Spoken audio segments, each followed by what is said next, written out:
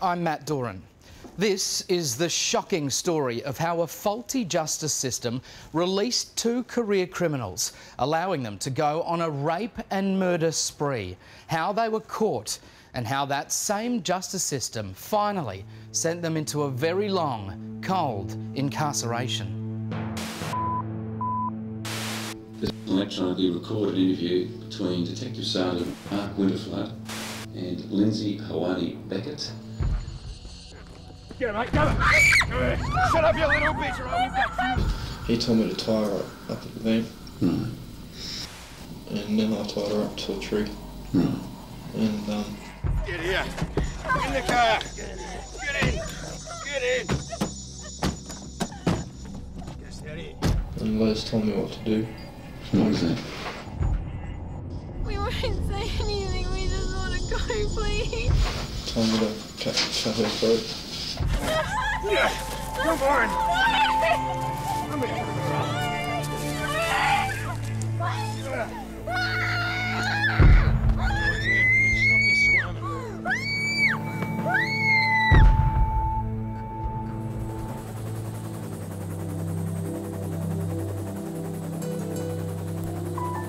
This is the spectacular Sapphire Coast in the far south of New South Wales.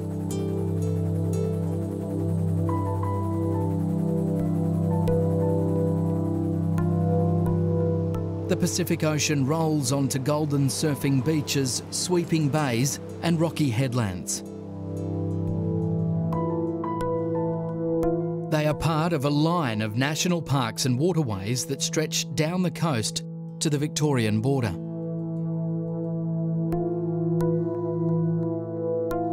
And although some parts of this coast are ravaged by bushfires, it remains a favoured destination for holidaymakers. The northern gateway to this natural paradise is the town of Bega, some 430 kilometres from Sydney and famous for its dairy products. It's also known as a safe place for children to grow up, far from big city dangers.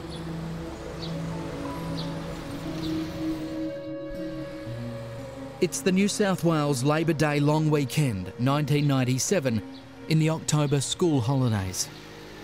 A group of Bega High School students is taking part in a weekend campout in bushland near their homes in the village of Callaroo, south of the town.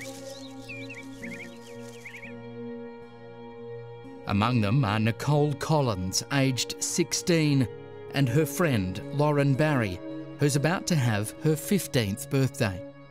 The girls have been close friends for several years, part of a group that includes teenagers Rebecca Kemble and Sarah Darcy. We always had fun things to do. Both Nichole and I and Rebecca all had horses, so we spent most of our weekends riding together.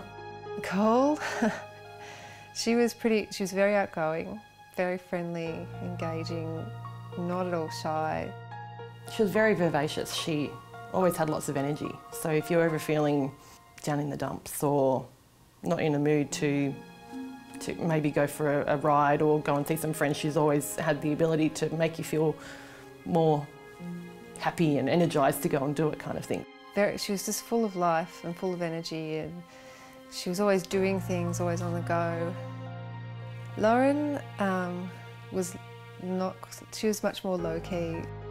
Lauren was very much a homebody. She loved being at home with Mum and Dad and her brother.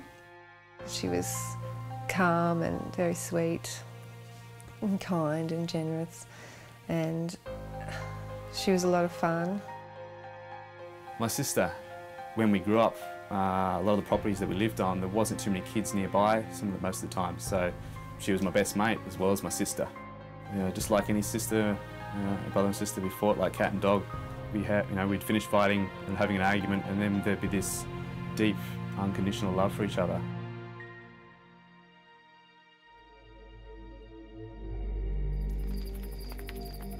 Hey, so how's horse riding on the weekend?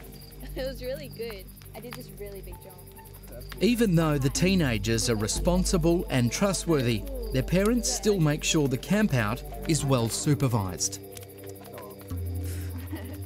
Nichole's parents would come up and check on us, and so would Lauren's parents, so they could easily access to where we were staying. Yeah, I tried horse riding once, fell off. It was just an area where the two girls and their friends would go to a lot of holidays. They'd take their horses and set up a bit of a camp, and they'd just have a peaceful area overlooking the ocean. I can't believe we have to go back to school soon. Oh, I know. I don't want to go back to school. On Sunday night, being a long weekend, the group stays up late. Oh, I got up and put something in the bin, and then she put me on detention for like 4 days. Are you serious? Oh So my God. And we were just sitting around the campfire, talking, listening to music. And then Nichole was actually had been a bit upset because she broke up with her boyfriend. I wonder where he is. Don't worry, your boyfriend will be here. It's been ages. Seriously, he's probably on his way, don't worry. It's been hours. Yeah, it's probably on his way or something, don't worry. So Nichole decided that she was going to walk to Gilla and talk to her ex and see if they could work things out. Hey, I know where he's staying. Do you want to walk up? You sure? Yeah, come on, let's go. He's just with his auntie. So wait, where he's going? We walked everywhere. I mean, we were only 16. We didn't have cars. We didn't even have bicycles. We had the horses and we had our feet. So to get around in Callaroo, that's what we did. We walked. Where are you guys going? We're just going to town. We'll be back soon. Nichole decided that she was going to walk, and then Lauren decided that she was going to go with her. Eventually, the girls reach the main road and head towards Gilla. Although it's several kilometres, they fully intend to walk all the way. Young teenagers that grow up here, it's a very carefree place. There's a high level of trust. There are no great risks. But people have got to understand it's not a busy suburb in Sydney. It is, in fact, a very remote area. They were actually only a short distance from their home. They were camping, their parents knew where they were, and they were going to another friend's place for a small party. It was easy walking distance. They knew the way well. I came back at about 10 past 10, I think it was, in the evening, and the girls weren't at camp.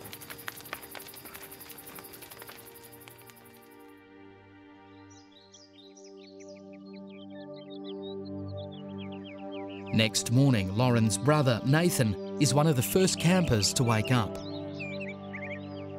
I think I left the camp that morning, would have gone back to the house. I guess from memory, the first thing I would have said was, you know, have you seen the girls? Have the girls been down here? And straight away, my parents said, no, you know, they're supposed to be with you. While Lauren's mother, Cheryl, starts ringing around, Lauren's father, Garrett, goes straight to the campsite.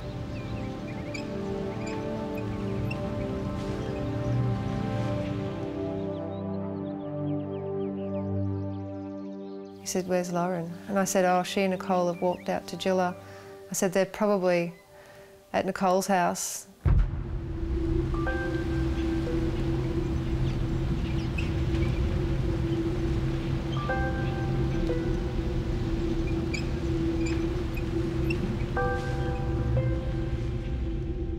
They weren't anywhere we expected them to be, and there was a very small chance that both of them were injured, had got somehow fallen over and broken their legs in the night time. Nicole's father, Graham, drives out past the campsite towards the ocean, where he searches along the cliff tops. We rode through all the trails between Tartha and Callaroo. There's a lot of them. So we went through and we were calling out to them because we thought if they're hurt, they'll, you know, call back. By midday, with no sign of the girls, the families decide it's time to call the police. Shut up! They can't know that the girls have already undergone a long and terrible ordeal and are far, far away. Stop your snivelling!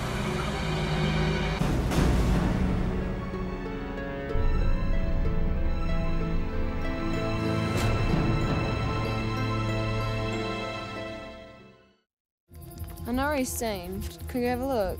Are you sure? Yeah, come on. Okay, where he's going? We're going to go into town. See you later. Oh, bye. Teenagers Lauren, Barry and Nichole Collins have walked away from a campsite on Sunday night on the October long weekend in 1997. On the Monday morning, while the first frantic searches are taking place, a council worker finds a large pink-coloured television set on the road near the girls' campsite. He loads it onto his truck and it'll be several weeks before it's recognised as a vital clue.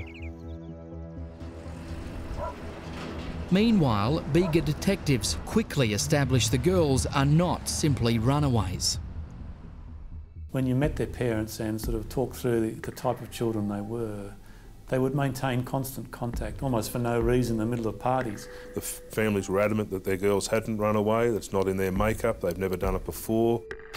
The girls, aged 15 and 16, disappeared from a campsite near Bega after telling friends they were going for a walk. The search for the girls expands as SES and other local volunteers begin detailed sweeps of the bushland.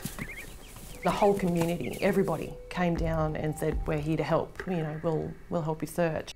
The first thing I did was to try and drive to all the places where I thought the girls could have been. Houses, hangouts, places in the bush where we used to all go. We had cubby houses and our favourite spots, and the girls weren't any of them, so then started driving the highways, you know, and be looking out for anything along the side of the road, north, south, east, west.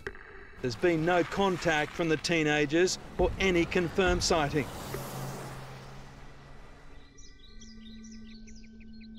The council worker dumps the TV set at the local refuse centre.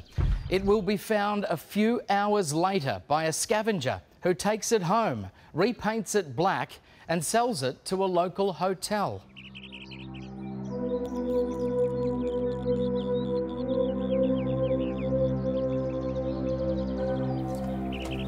The main search parties are now joined by mounted police and the dog squad. And Lauren's father, Garrett, is out with them every waking moment. I can remember him just being helpless in this sort of rage but sort of uncontrollable pain going through him, and that's what makes me upset now, because I get it, what he was feeling at the time, and he just took off. For those who don't know me, my name's Garrett Barry. I'm the father of one of the girls. And, thank you all for coming, okay? It's really appreciated. No sleep whatsoever. I've never seen anything like it, to try and find them.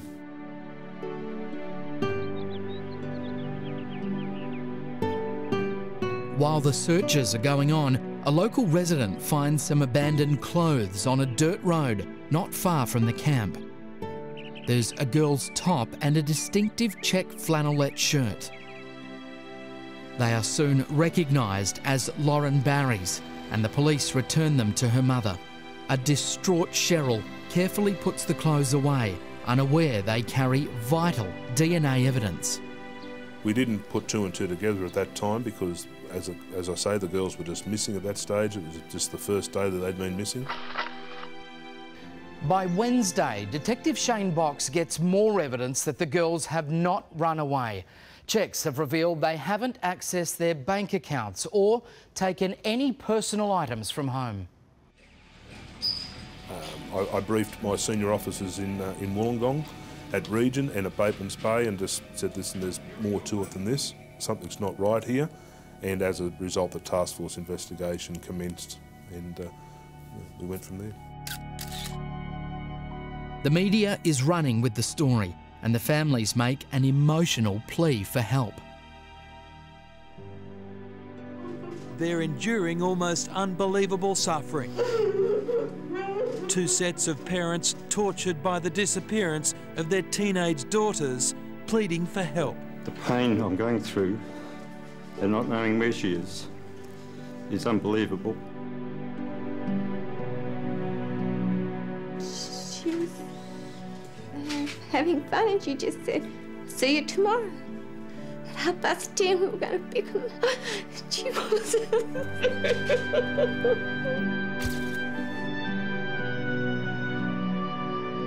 The publicity generates a rush of information.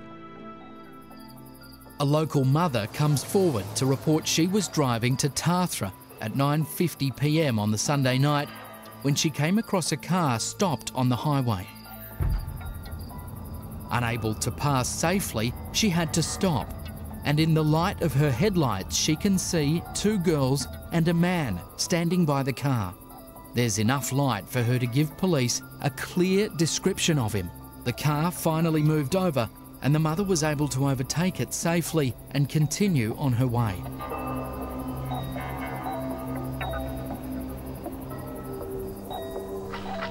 Another witness comes forward to say he saw a pink TV set abandoned on the roadside. It's just one of hundreds of small pieces of information offered by deeply concerned locals. It was all people talked about. You know, you walk down the street and everybody seemed to know them, or their parents or their siblings, or you know, their kids went to school with them, or you know, it was just what everybody talked about. I recall that turning up to the families' homes, there were people leaving the homes after dropping off some food for them. They were there to offer them support. Hi. Hanging in there. In the 9 days since their daughter's disappearance, they've only had hope to cling to.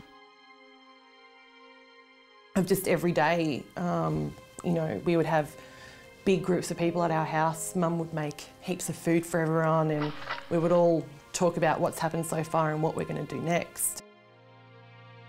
A few days into it, we'd searched all the areas we could. We had to scale back the search.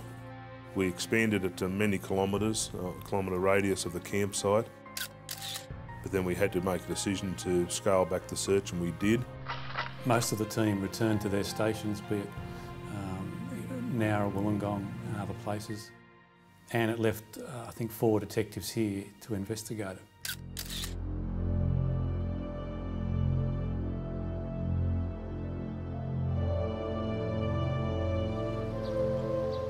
It's now almost a month since the disappearance. But just as the task force investigation is wound down, new information suddenly surfaces about a pair of violent career criminals, Leslie Camilleri and Lindsay Beckett. And it was just information from the police at Yass that you should look at these two blokes. They're into the badness, they're into sexual assaults, and they may fit the criteria. Lindsay Hawani Beckett is a New Zealander with a low intelligence who, at age 24, has multiple convictions for robbery and assault. Leslie Alfred Camilleri is a dangerous psychopath who, since the age of 12, has racked up an amazing 146 criminal convictions.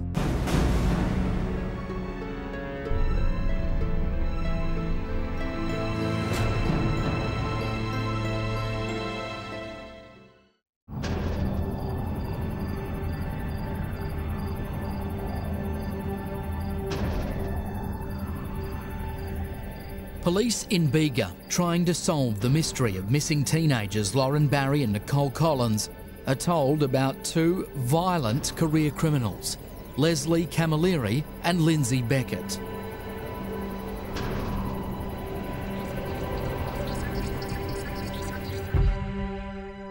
The 2 men have been living in Yass in southern New South Wales.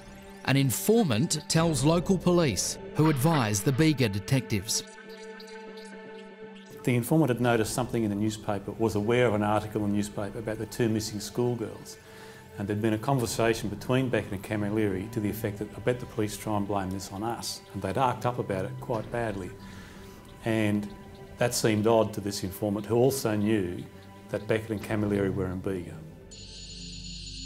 They check the background of the 2 and find Camilleri has recently faced court on 6 counts of the violent rape of an 11-year-old girl, but was freed after his trial was aborted on a legal technicality. He and Beckett are also on bail awaiting trial for the abduction and multiple rape of a 19-year-old woman. The detectives then get a call from Canberra Police with the news they've arrested Beckett after chasing a stolen car. And in the vehicle that he was driving was some blood-stained clothing in the boot. Let's go and introduce ourselves. Let's have a look at this clothing. Who knows, it could be the girl's clothing or something we can identify. Detective Winterflood drives to Canberra with Detective Stuart Gray. On the way, Gray is preparing for the Beckett interview by reading through various witness statements. He rereads the witness report of an abandoned pink TV set near where the girls disappeared. So I was travelling with this detective and he said, you know, it would make sense if you had a pink TV or a large TV in the car, that to get two girls in, you'd put a TV out and you'd put it beside the road. And I remember thinking, well, listen, that's just, you know, that's neither here nor there. It's really a bit of a nothing. So I sort of didn't give it a lot of credence. As I explained to you earlier today, when they interview Beckett, they find him arrogant and deliberately nonchalant. And towards the end of the interview, I put to him, and did you have a pink TV in your car? Well, the feet, you know, snapped down and he sat up, and obviously I'd hit a sore point with him. He didn't tell us much about it, but we just registered there's something about this television that's important. Beckett then admits to having a television set in the car in Bega, but he says he can't remember what happened to it. But I wish to speak to you further about it. So we started to work on the theory that maybe the TV was put out to put people in. So we thanked him for his time and we left. And we went from there to Yass to try and meet the informant. In Yass, the detectives discover that Camilleri and Beckett had actually stolen a pink TV set from the informant. And the main relevance of that television, he'd actually put Beckett and Camilleri at that scene. Oh, mate, in the back seat, grab the TV, dump on the ground. Go! Shut up, you bitches! Oh, what's that you? Now, at this point in time, not only is Beckett still in custody in the ACT, but Camilleri had been arrested for some other unrelated matters and was in custody in Goulburn. Camilleri is interviewed in Goulburn jail, but as soon as the subject of the pink TV set is raised, he refuses to answer any more questions. Camilleri returns to his prison cell, where he's later reported to be in a distressed state, crying and banging his head against a wall.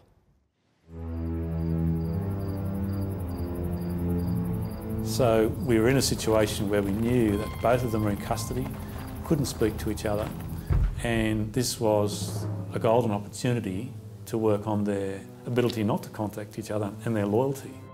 The detectives then subject Beckett to a second interview where they tell him they can now link him to the girl's disappearance.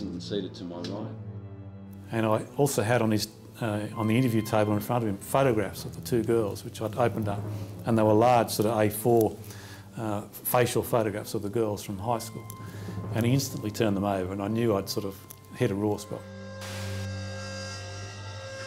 Beckett asks to take a break, and while smoking outside, he suddenly bursts into tears and blurts out to his guards, "They've got us." So they've marched him back into the room, and he said, "Oh, give me a map, show me a map, I'll show you where they are." Okay. So we've opened this map on the floor, and he started sort of looking at the Monara Highway in Bombala, and then he said, "They're here, they're back there."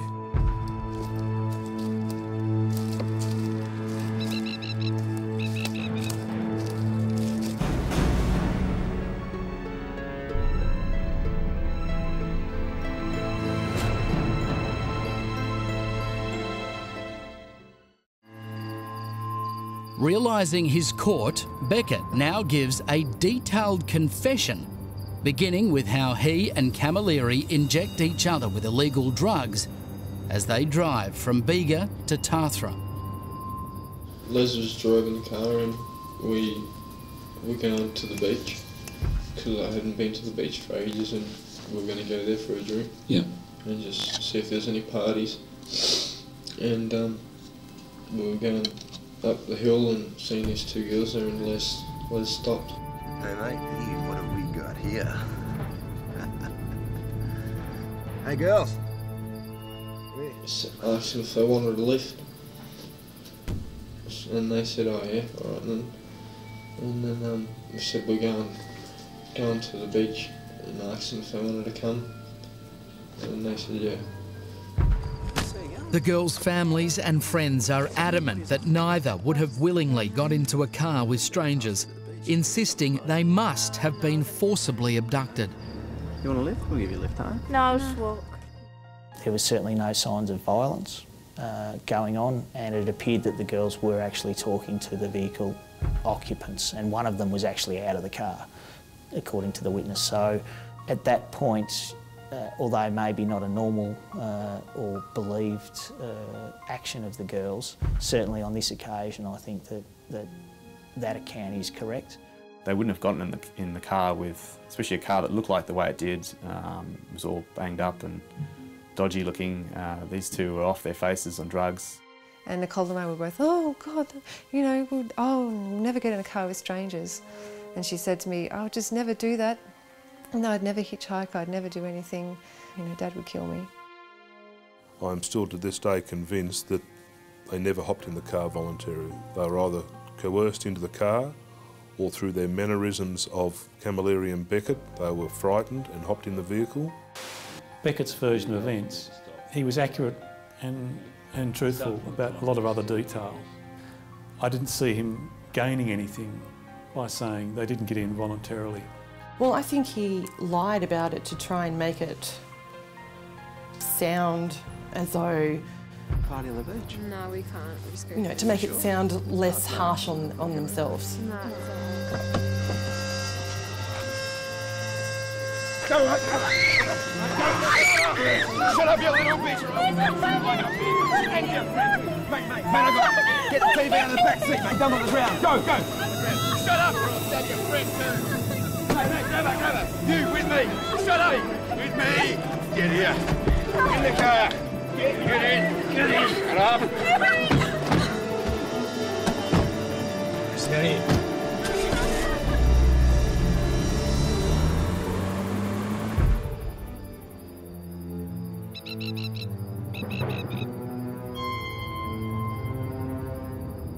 In his confession, Beckett claims they drove with the girls the 5 kilometres to the Tathra Beach Surf Club, where they talked together while he and Camilleri drank a few beers.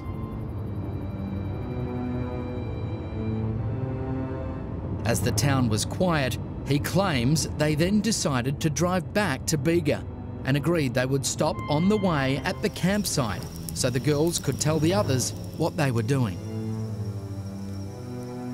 They've travelled on a dirt road towards this campsite area, and it's during that travel where I would describe it as a 4-wheel drive track mainly, that Camilleri is driving his 2-wheel drive car, and it's sustained some sort of damage, or at the very least been knocked around a bit. He's become aggressive and produced a knife. And he freaked out, and as he was saying,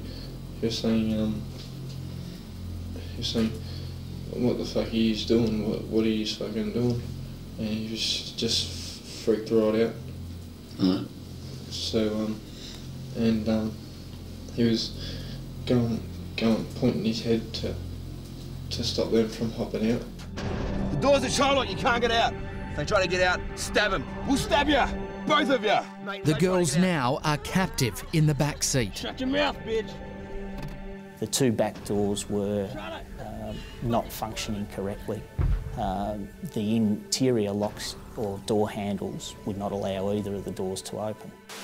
In terms of your relationship with these girls at that time, can you describe that to me? Well, are they under some duress? Are they happy? Are they friendly? They're under some duress. Shut up! Right, explain that to me. They knew, well, Liz put the hard word on, so if they step up, he'll kill them. Camilleri turns the car around and heads back to the main road. Stop your bloody whinging! You're bickering and you're snivelling. So they've come back out on the Snowy Mountains Highway, travelled into Callaroo, and then halfway through Callaroo, this little township, there's a road to your left which goes past the tip and then comes out on Sapphire Coast Drive. Hey mate, I'd have a bit of fun with these two girls. Yeah, you'll be right, girls. Don't worry. You'll be fine.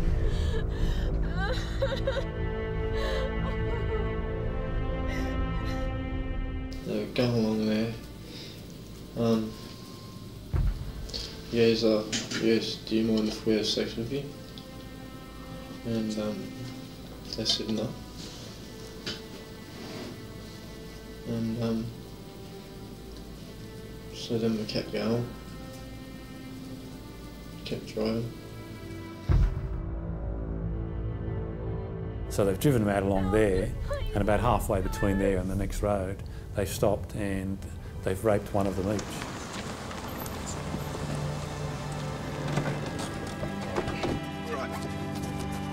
Get out, get out. It's yours. Blondie, you're mine. Get out of here. Get out. Get out. Come here. Yeah. Come on.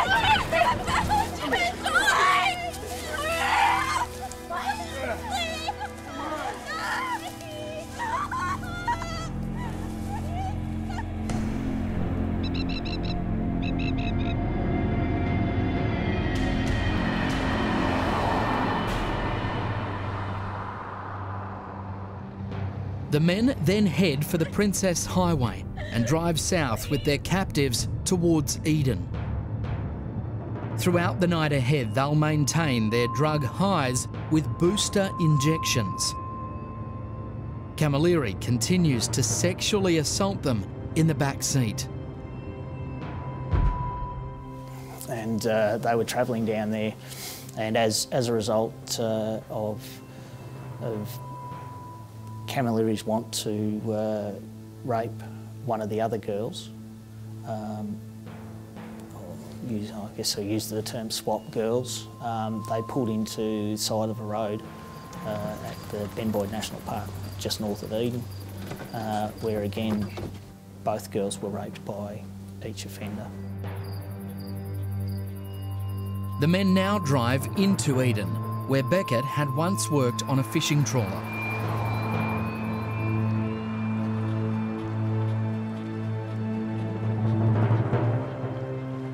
They went down to the wharf and had a look to see whether the boat that he once worked on was there. During the driving through Eden itself, the girls were told to keep their heads down, and as a result, after not finding the boat and Beckett's supposed knowledge of the area, they attempted to try and find a back road out of Eden. Became sort of disorientated and ended up on some dirt tracks again, which at that point they stopped the vehicle and then raped the girls again.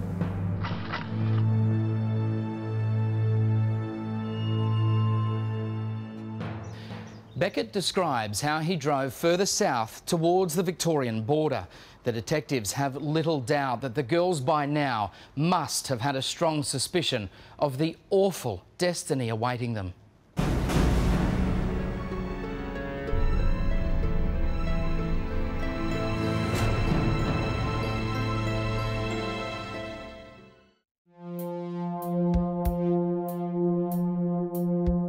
Criminal Lindsay Beckett has broken down and is confessing to the abduction of Bega schoolgirls Lauren Barry and Nichole Collins. Shut up! He tells detectives how he and his associate, Leslie Camilleri, drove south towards the Victorian border while subjecting their captives to repeated rapes and sexual assaults. As they drive, the men inject each other with more doses of amphetamines. Eventually, Camilleri falls asleep.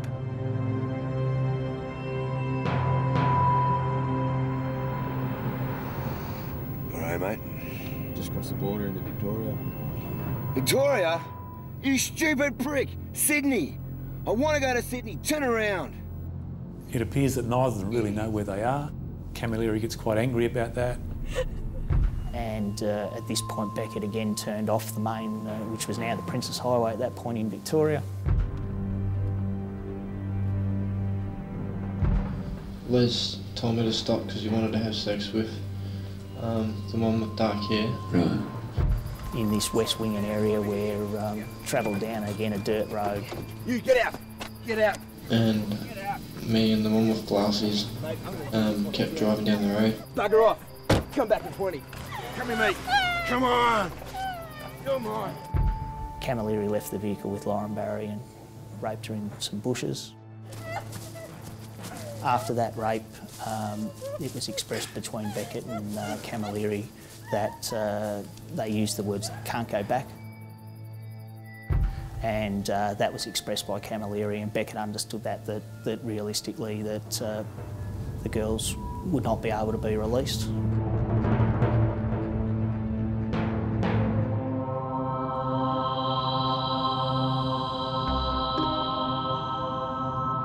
As dawn breaks, they are still driving south along the Princes Highway. They are about 60 kilometres into Victoria when they come to the Cann River. They see a sign marking the turn-off to the Monero Highway, back towards Bombala in southern New South Wales, and decide it's time to head north.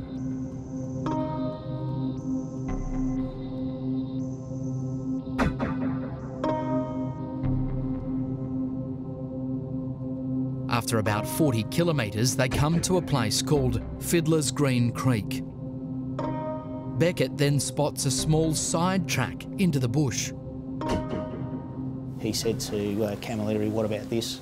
And Camilleri has said, "Well, let's have a look," and they've travelled up there.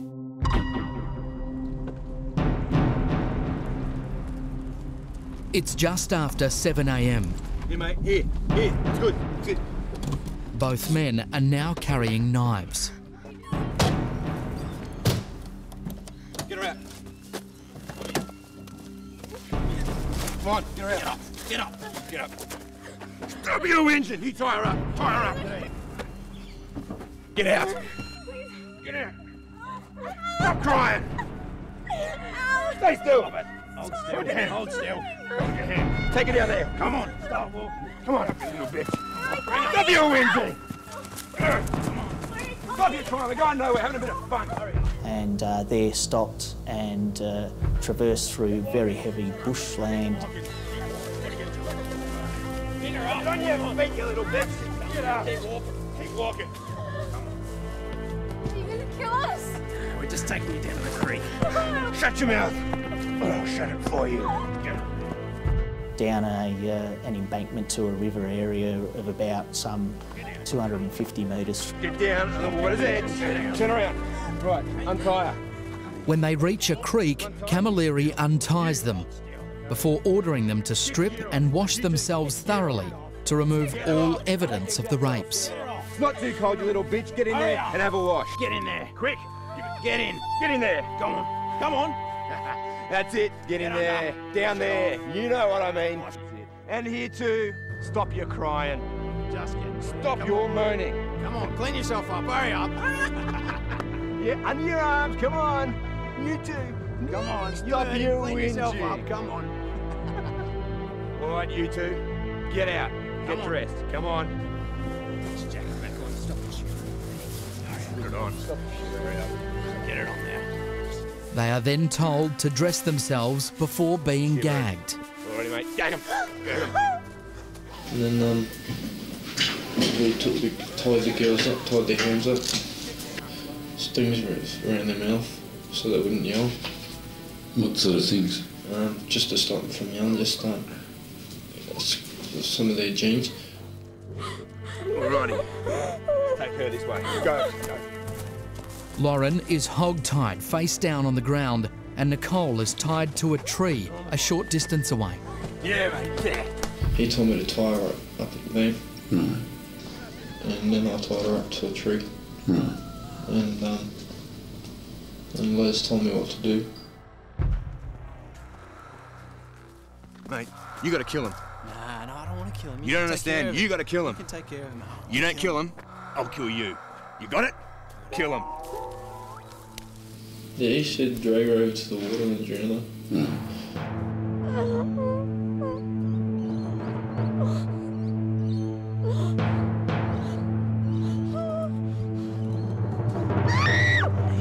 Come here. So Beckett goes down to Lauren, drags her into the water, He actually held her under the water and he described her as struggling and kicking water in his face.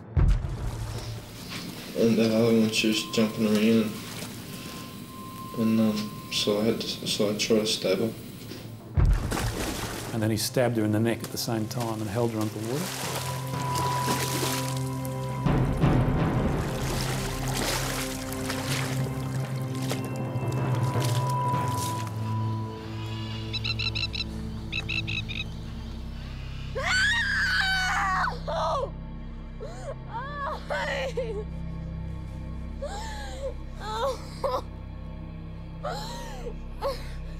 He then goes back to Nichole and attacks her.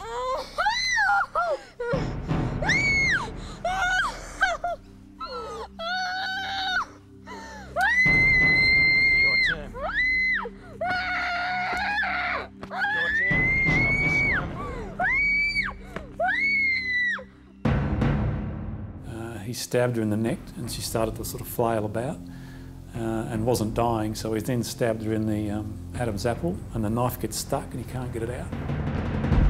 Okay, and how did you kill her? I had to cut her through. He eventually gets it out and he stabbed her in the heart and that failed also, and he even describes kicking her trying to get her to die, and so he eventually dies.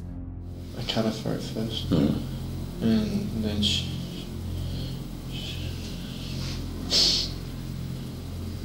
and then I stabbed her. Okay. No one chooses how to die, but their deaths were just horrific in every respect. Not only do they have to see Lauren dying, she has to, you know, it's just a terrible death. In relation to the blood that was on your clothing, can you just show me where the blood was on your clothing approximately? It was on my sleeves, me pants, there's bits of it on my face, on my football jumper. He then retrieves the bloody ropes used to tie her to the tree and returns to the car where Camilleri is waiting. You did it. I did it. You killed him. It's done. Good. Let's go. Beckett says that after the murder, he fell asleep as Camilleri drove back into New South Wales, heading for their homes in Yass. They stopped in Canberra on the way to burn their clothes and ropes and to throw their knives into Lake Burley Griffin. The long confession over, Beckett is then driven south and Victorian police are alerted. He is driven over the border and to the Fiddler's Green Creek, where he leads the detectives to the girls' bodies. And do you agree that we walked together through the bush and just across the creek and slightly upstream we came to an area where there's a large tree fallen across the river? Yeah. And beneath the root section of that tree in a portion of water was what appeared to be the remains of a deceased person. Yes. All right. And are you able to tell me now if that was the remains of the girl with the dark hair? Yes. Shane Box is among the police on hand to witness the tragic sight before returning immediately to Bega. He's become very close to the family since the girls disappeared, and he weeps as he gives them the terrible news.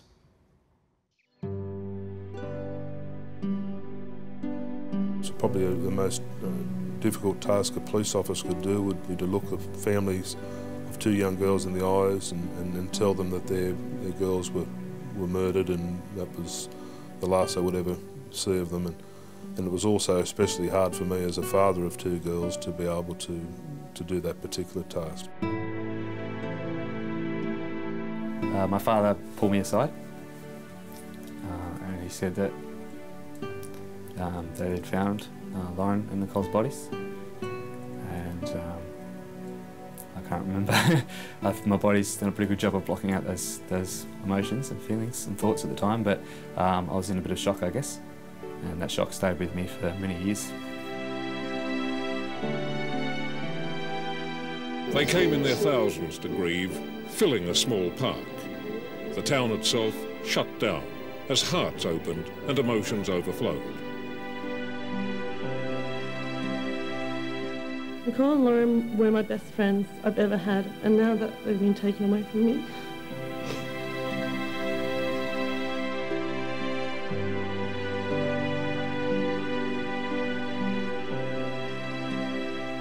Do not forget the impact of this terrible tragedy when it comes time for justice to be served.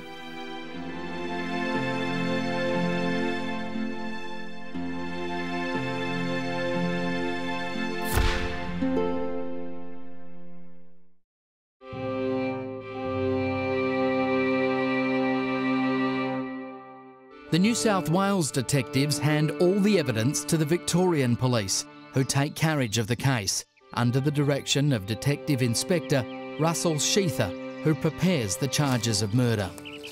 Beckett and Camilleri are extradited to Victoria, but charges of abduction, rape and sexual assault that occurred in New South Wales are held in reserve. Lindsay Beckett pleads guilty to the murders of Lauren and Nichole and is sentenced to 2 life terms with a non-parole period of 35 years. At the time, it is the longest non-parole period ever handed down in Victoria.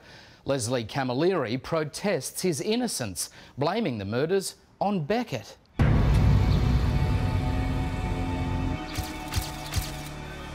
His trial gets underway in February 1999 and lasts 10 weeks, during which more than 180 witnesses are called. Apart from Beckett's testimony, the most damning evidence is a match to Camilleri's DNA in semen on Lauren's clothes found by the roadside at Bega. It puts Camilleri not only at the scene but being involved in sexual activity of which he'd continued and during court continued to deny. There's also shocking testimony from a 19-year-old woman who was raped for hours by Camilleri and Beckett just days before they went to Bega. The star witness is Lindsay Beckett, and he lays bare all the repugnant detail of Lauren and Nichole's ordeal, detail which had previously been kept from their families. Yeah, under your arms. Of how the girls were made to do all sorts of horrible things, and then, you know, obviously as you're hearing what your sister was made to do and how she was raped and how she was tortured, those thoughts and images start coming up in your mind. Shut up! Shut up! I am sick of you whining, you stupid bitches. And that's obviously affects the body, and you get quite upset and angry and aggressive and lose control. The long wait for the verdict is also distressing. That was an extremely tense couple of days because the jury took, I think it was nearly 48 hours to give us a result. Leslie Camilleri yawned repeatedly as he was branded a murderer by the jury. When we heard he was guilty, I can remember my parents and Nichole's parents yelling, screaming yes and yelling for joy that which is hard to get some joy, but from all the stress and pressure we put through, it was a positive in a bad situation. It was a ray of light, I guess, that someone was going to be held responsible for the girls' murders. Guilty. They were the best words I'd heard in this long trial. Now maybe our girls can rest in peace, and we'd really like to thank the jury. They got it right. It was the culmination of at that point, nearly 2 years of investigation and court processes. Stay there! The trial judge, Mr. Justice Vincent, made a dramatic statement at Camilleri's sentencing, which is still remembered years later by the homicide detectives who worked on the case. You gotta kill him. He said, however, I consider that my duty is clear. You are sentenced to imprisonment for life on each count without the possibility of release on parole. Through your actions, you have forfeited your right to walk among us again. The case led to significant reforms because it exposed serious flaws in the New South Wales bail and detention laws. Both killers had extensive criminal records, and yet they'd been released on bail just before the murders. 2 years later, Camilleri's appeal is dismissed and he's refused permission to appeal to the High Court. The police receive high praise for their work in tracking down and successfully prosecuting the killers, especially from the people of Bega. People were coming to the front counter just to thank us and sort of give their best wishes, you know. Without the assistance, I believe, of both organisations, or all organisations, which is the New South Wales Police Force, Victoria Police, and also the Australian Federal Police from the ACT, this matter would not have been solved. Being involved with the team that I met in Victoria and the exceptional way that they dealt with all of the evidence and you know, in some respect, did a more thorough job than I felt I could have done. The police were amazing, especially Shane Box. They were there. They did everything they possibly could to comfort us, and but also sticking with their job at hand, which they have to do. Life in the Bega district returns to normal. It had a big effect on the children in the school and also the teachers, but particularly badly affected were the Year 12 students who had, of course, finished up their formal schooling. They've changed people's lives forever. Everybody else who's left behind, everything's changed for them, you know. They have to live with this pain and the heartache for the rest of their life.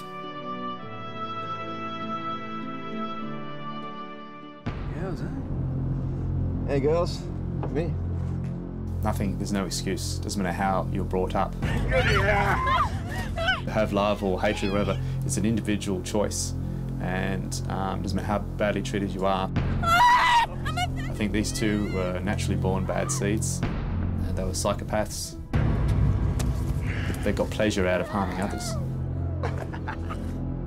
And they don't belong in our society. Many years later, in jail, Camilleri suddenly confessed to the 1992 murder of Melbourne schoolgirl Prue Bird. Prue was the granddaughter of the police informant who identified the gang that bombed Melbourne's Russell Street Police Headquarters in 1986. The bombers warned Prue's grandmother and her criminal boyfriend that talking to the police would get Prue killed. They talked, and a few years later, Prue was murdered. Camilleri pleaded guilty and says he dumped Prue's body at a tip in suburban Frankston, but can't remember exactly where. Her remains have never been found. Give me closure. I just want to say goodbye in a dignified. She deserves to be buried with dignity, and I deserve to know. Already locked up for life, Camilleri was sentenced to a further 28 years. He will die in prison. After his curious confession, laws were passed to ensure Camilleri's fellow inmate, the Russell Street bomber Craig Minogue, will also die in jail.